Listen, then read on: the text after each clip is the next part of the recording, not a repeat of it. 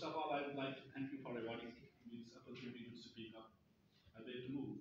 The partition of India into India and Pakistan in 1947 and the prevalent manner in which the governance of Kashmir was determined without them have led to over 7.5 decades of unrest.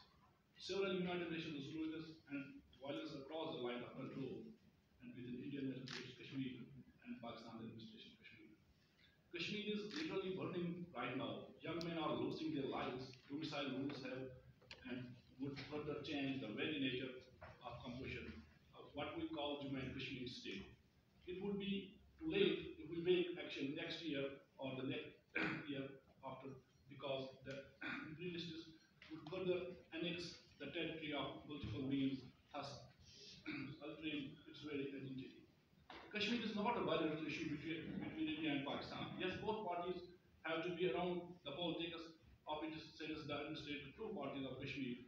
But the reality is Kashmir is an international issue as has been recognized by the United Nations Security Council resolutions.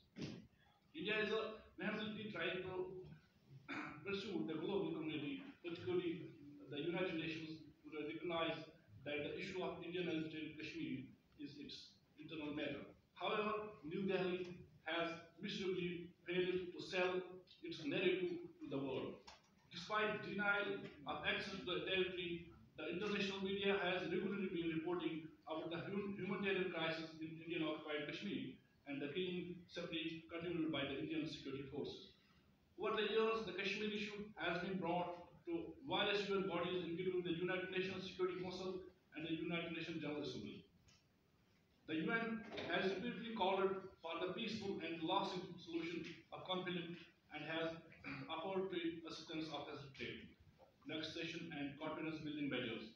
However, this issue remains with the UN and is an unsettled dispute for more than 7.5 decades now. The recognition of Indian administration Kashmir post abrogation of Article 370 and 35 was in contravention of Article 49 of Geneva Convention as well as new Security Council resolutions. Okay, yesterday, Indian Supreme Court gave a biased